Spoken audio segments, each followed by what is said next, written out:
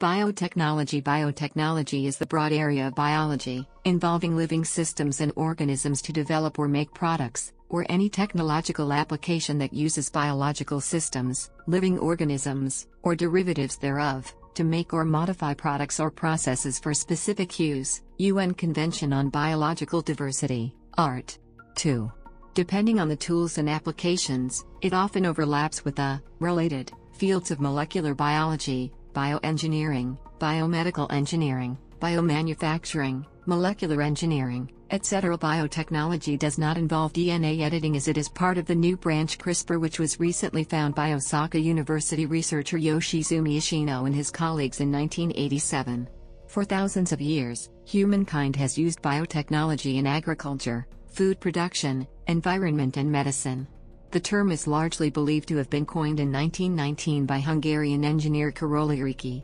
In the late 20th and early 21st centuries, biotechnology has expanded to include new and diverse sciences such as genomics, recombinant gene techniques, applied immunology, and development of pharmaceutical therapies and diagnostic tests. Definitions: the wide concept of biotech or biotechnology encompasses a wide range of procedures for modifying living organisms according to human purposes, going back to domestication of animals, cultivation of the plants, and improvements to these through breeding programs that employ artificial selection and hybridization.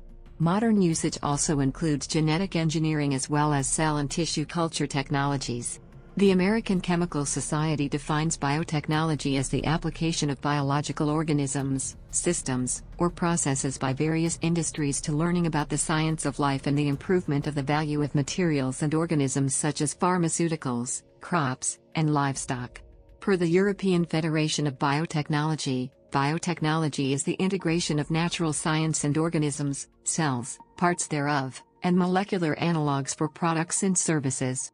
Biotechnology is based on the basic biological sciences, for example molecular biology, biochemistry, cell biology, embryology, genetics, microbiology, and conversely provides methods to support and perform basic research in biology.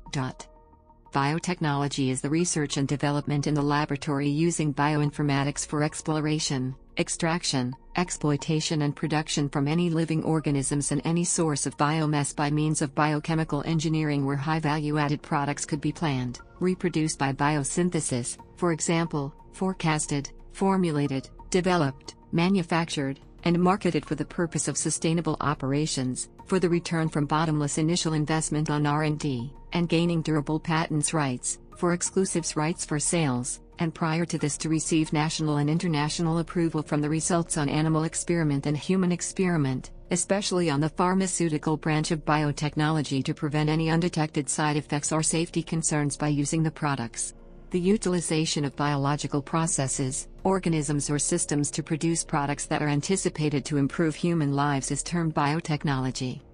By contrast, bioengineering is generally thought of as a related field that more heavily emphasizes higher systems approaches, not necessarily the altering or using of biological materials directly, for interfacing with and utilizing living things. Bioengineering is the application of the principles of engineering and natural sciences to tissues, cells and molecules. This can be considered as the use of knowledge from working with and manipulating biology to achieve a result that can improve functions in plants and animals.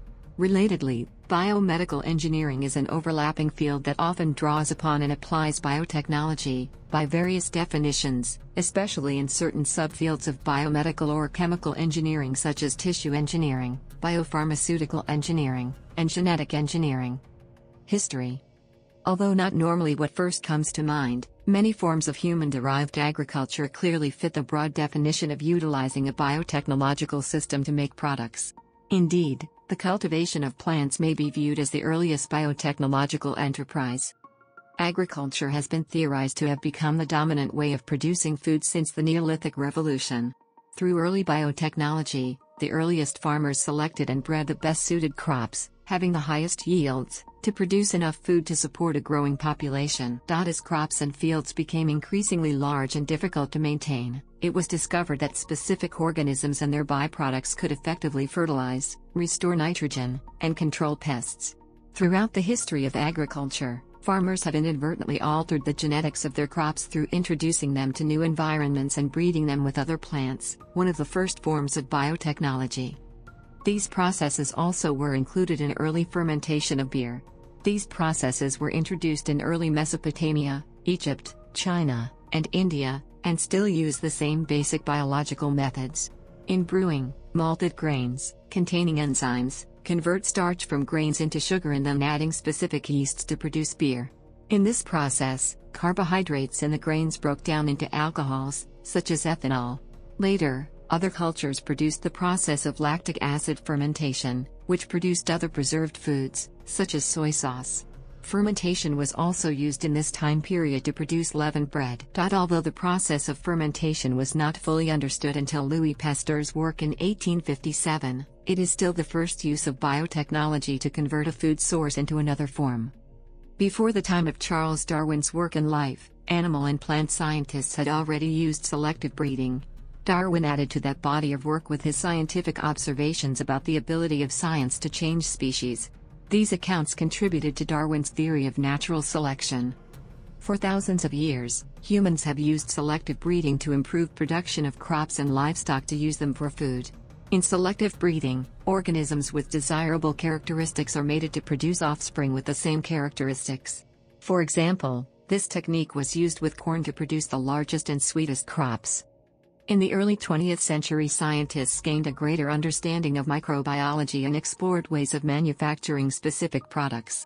In 1917, Chaim Weizmann first used a pure microbiological culture in an industrial process, that of manufacturing cornstarch using Clostridium acetobutylicum, to produce acetone, which the United Kingdom desperately needed to manufacture explosives during World War I. Biotechnology has also led to the development of antibiotics. In 1928, Alexander Fleming discovered the mold Penicillium. His work led to the purification of the antibiotic compound formed by the mold by Howard Florey, Ernst Boris Jayne and Norman Heatley, to form what we today know as penicillin. In 1940, penicillin became available for medicinal use to treat bacterial infections in humans. The field of modern biotechnology is generally thought of as having been born in 1971 when Paul Berg's, Stanford, experiments in gene splicing had early success. Herbert W. Boyer, University California at San Francisco, and Stanley N. Cohen, Stanford, significantly advanced the new technology in 1972 by transferring genetic material into a bacterium, such that the imported material would be reproduced. The commercial viability of a biotechnology industry was significantly expanded on June 16, 1980, when the United States Supreme Court ruled that a genetically modified microorganism could be patented in the case of Diamond V. Chakrabarty. Indian-born Ananda Chakrabarty, working for General Electric, had modified a bacterium, of the genus Pseudomonas, capable of breaking down crude oil, which he proposed to use in treating oil spills. Chakrabarty's work did not involve gene manipulation but rather the transfer of entire organelles between strains of the Pseudomonas bacterium. The MOSFET, metal oxide semiconductor field effect transistor, was invented by Mohammed Ematalla and Dong Kong in 1959. 2 years later, Leland C. Clark and Champ Lyons invented the first biosensor in 1962. Biosensor MOSFETs were later developed, and they have since been widely used to measure physical, chemical, biological and environmental parameters. The first BioFET was the ion-sensitive field effect transistor, ISFET, invented by Pete Bergveld in 1970. It is a special type of MOSFET, where the metal gate is replaced by an ion-sensitive membrane, electrolyte solution and reference electrode. The ISFET is widely used in biomedical applications, such as the detection of DNA hybridization, biomarker detection from blood, antibody detection, glucose measurement, pH sensing, and genetic technology. By the mid-1980s, other biofETs had been developed, including the gas sensor FET, GasFET, pressure sensor FET, PressFET, chemical field effect transistor, ChemFET, reference ISFET, ReFET, enzyme-modified FET, ENFET, and immunologically modified FET, IMFET. By the early 2000s, biofETs such as the DNA field effect transistor, NAVET, gene-modified FET, GenFET, and cell potential biofET, CFET, had been developed. Revenue in the industry was expected to grow by 12.9% in 2008. A factor influencing the biotechnology sector's success is improved intellectual property rights legislation and enforcement worldwide, as well as strengthened demand for medical and pharmaceutical products to cope with an aging and ailing U.S. population. Rising demand for biofuels is expected to be good news for the biotechnology sector, with the Department of Energy estimating ethanol usage could reduce U.S. petroleum-derived fuel consumption by up to 30% by 2030.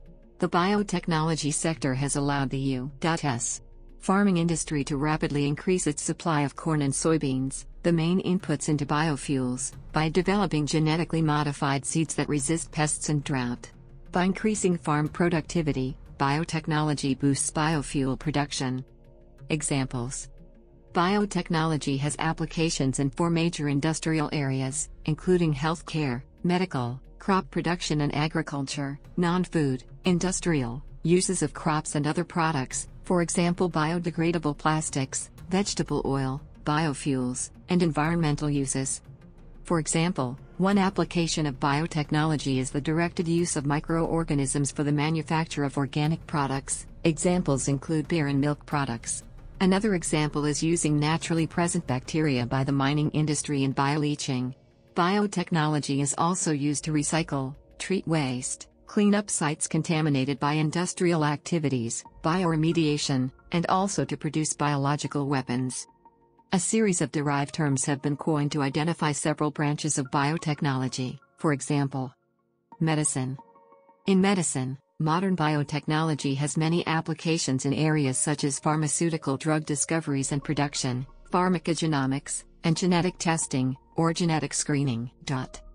Pharmacogenomics, a combination of pharmacology and genomics, is the technology that analyzes how genetic makeup affects an individual's response to drugs. Researchers in the field investigate the influence of genetic variation on drug responses in patients by correlating gene expression or single nucleotide polymorphisms with a drug's efficacy or toxicity. The purpose of pharmacogenomics is to develop rational means to optimize drug therapy, with respect to the patient's genotype, to ensure maximum efficacy with minimal adverse effects. Such approaches promise the advent of personalized medicine, in which drugs and drug combinations are optimized for each individual's unique genetic makeup. Biotechnology has contributed to the discovery and manufacturing of traditional small molecule pharmaceutical drugs as well as drugs that are the product of biotechnology, biopharmaceutics. Modern biotechnology can be used to manufacture existing medicines relatively easily and cheaply. The first genetically engineered products were medicines designed to treat human diseases. To cite one example, in 1978 Genentech developed synthetic humanized insulin by joining its gene with a plasmid vector inserted into the bacterium Escherichia coli. Insulin, widely used for the treatment of diabetes, was previously extracted from the pancreas of abattoir animals, cattle or pigs. The genetically engineered bacteria are able to produce large quantities of synthetic human insulin at relatively low cost. Biotechnology has also enabled emerging therapeutics like gene therapy. The application of biotechnology to basic science, for example through the Human Genome Project, has also dramatically improved our understanding of biology, and as our scientific knowledge of normal and disease biology has increased, our ability to develop new medicines to treat previously untreatable diseases has increased as well. Genetic testing allows the genetic diagnosis of vulnerabilities to inherited diseases, and can also be used to determine a child's parentage, genetic mother and father, or in general a person's ancestry. In addition to studying chromosomes to the level of individual genes, genetic testing in a broader sense includes biochemical tests for the possible presence of genetic diseases, or mutant forms of genes associated with increased risk of developing genetic disorders. Genetic testing identifies changes in chromosomes, genes, or proteins. Most of the time, testing is used to find changes that are associated with inherited disorders. The results of a genetic test can confirm or rule out a suspected genetic condition or help determine a person's chance of developing or passing on a genetic disorder. As of 2011, several hundred genetic tests were in use. Since genetic testing may open up ethical or psychological problems, genetic testing is often accompanied by genetic counseling. Agriculture. Genetically modified crops, GM crops, or biotech crops, are plants used in agriculture, the DNA of which has been modified with genetic engineering techniques. In most cases, The main aim is to introduce a new trait that does not occur naturally in the species. Biotechnology firms can contribute to future food security by improving the nutrition and viability of urban agriculture. Furthermore, the protection of intellectual property rights encourages private sector investment in agrobiotechnology. For example, in Illinois Farm Illinois, Food and Agriculture Roadmap for Illinois is an initiative to develop and coordinate farmers, industry, research institutions, government, and nonprofits in pursuit of food and agriculture innovation. In addition, the Illinois Biotechnology Industry Organization, IBIO, is a life sciences industry association with more than 500 life sciences companies, universities, academic institutions, service providers and others as members. The association describes its members as dedicated to making Illinois and the surrounding Midwest one of the world's top life sciences centers. Examples in food crops include resistance to certain pests, diseases, stressful environmental conditions, resistance to chemical treatments, e.g. resistance to a herbicide, reduction of spoilage, or improving the nutrient profile of the crop. Examples in non-food crops include production of pharmaceutical agents, biofuels, and other industrially useful goods, as well as for bioremediation. Farmers have widely adopted GM technology. Between 1996 and 2011, the total surface area of land cultivated with GM crops had increased by a factor of 94, from 17,000 square kilometers, 4,200,000 acres, to 1,600,000 square kilometers, 395 million acres. 10% of the world's croplands were planted with GM crops in 2010. As of 2011, 11 different transgenic crops were grown commercially on 395 million acres, 160 million hectares, in 29 countries such as the US, Brazil, Argentina, India, Canada, China, Paraguay, Pakistan, South Africa, Uruguay, Bolivia, Australia, Philippines, Myanmar, Burkina Faso, Mexico, and Spain. Genetically modified foods are foods produced from organisms that have had specific changes introduced into their DNA with the methods of genetic engineering. These techniques have allowed for the introduction of new crop traits as well as a far greater control over a food's genetic structure than previously afforded by methods such as selective breeding and mutation breeding. Commercial sale of genetically modified foods began in 1994, when Calgene first marketed its Flavor Savor delayed ripening tomato. To date, most genetic modification of foods have primarily focused on cash crops in high demand by farmers such as soybean, corn, canola, and cottonseed oil. These have been engineered for resistance to pathogens and herbicides and better nutrient profiles.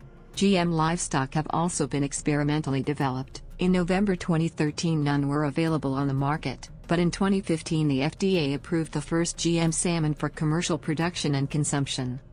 There is a scientific consensus that currently available food derived from GM crops poses no greater risk to human health than conventional food, but that each GM food needs to be tested on a case-by-case basis before introduction. Nonetheless, members of the public are much less likely than scientists to perceive GM foods as safe. The legal and regulatory status of GM foods varies by country, with some nations banning or restricting them, and others permitting them with widely differing degrees of regulation. GM crops also provide a number of ecological benefits, if not used in excess. However, opponents have objected to GM crops per se on several grounds, including environmental concerns, whether food produced from GM crops is safe, whether GM crops are needed to address the world's food needs, and economic concerns raised by the fact these organisms are subject to intellectual property law. Industrial biotechnology, known mainly in Europe as white biotechnology, is the application of biotechnology for industrial purposes, including industrial fermentation. It includes the practice of using cells such as microorganisms, or components of cells like enzymes, to generate industrially useful products in sectors such as chemicals, food and feed, detergents, paper and pulp, textiles and biofuels. In the current decades, significant progress has been done in creating genetically modified organisms, GMOs, that enhance the diversity of applications and economical viability of industrial biotechnology. By using renewable raw materials to produce a variety of chemicals and fuels, industrial biotechnology is actively advancing towards lowering greenhouse gas emissions and moving away from a petrochemical-based economy. Environmental The environment can be affected by biotechnologies, both positively and adversely. Villero and others have argued that the difference between beneficial biotechnology, bioremediation is to clean up an oil spill or hazard chemical leak, versus the adverse effects stemming from biotechnological enterprises, for example flow of genetic material from transgenic organisms into wild strains, can be seen as applications and implications, respectively. Cleaning up environmental wastes is an example of an application of environmental biotechnology, whereas loss of biodiversity or loss of containment of a harmful microbe are examples of environmental implications of biotechnology. Regulation. The regulation of genetic engineering concerns approaches taken by governments to assess and manage the risks associated with the use of genetic engineering technology, and the development and release of genetically modified organisms, GMO, including genetically modified crops and genetically modified fish. There are differences in the regulation of GMOs between countries, with some of the most marked differences occurring between the US and Europe. Regulation varies in a given country depending on the intended use of the products of the genetic engineering. For example, a crop not intended for food use is generally not reviewed by authorities responsible for food safety. The European Union differentiates between approval for cultivation within the EU and approval for import and processing. While only a few GMOs have been approved for cultivation in the EU, a number of GMOs have been approved for import and processing. The cultivation of GMOs has triggered a debate about coexistence of GM and non-GM crops. Depending on the coexistence regulations, incentives for cultivation of GM crops differ.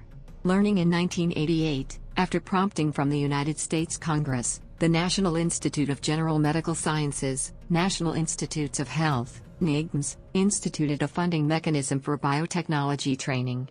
Universities nationwide compete for these funds to establish biotechnology training programs, BTPs. Each successful application is generally funded for 5 years, then must be competitively renewed. Graduate students in turn compete for acceptance into a BTP. If accepted, then stipend, tuition and health insurance support is provided for 2 or 3 years during the course of their PhD thesis work. 19 institutions offer NIGM-supported BTPs. Biotechnology training is also offered at the undergraduate level and in community colleges. At the undergraduate level and in community colleges.